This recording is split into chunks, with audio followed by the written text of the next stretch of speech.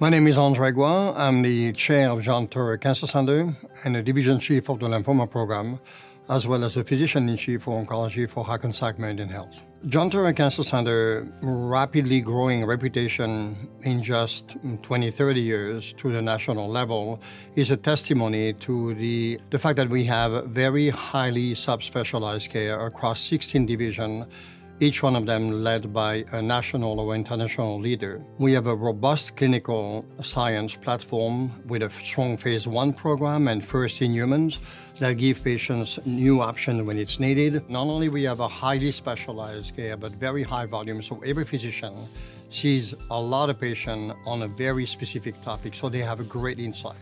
But they also collaborate on a daily basis and exchange across the groups to make sure that we give the best advice to a patient, and also with surgeon and other specialty requires for the multidisciplinary cancer care that is required nowadays.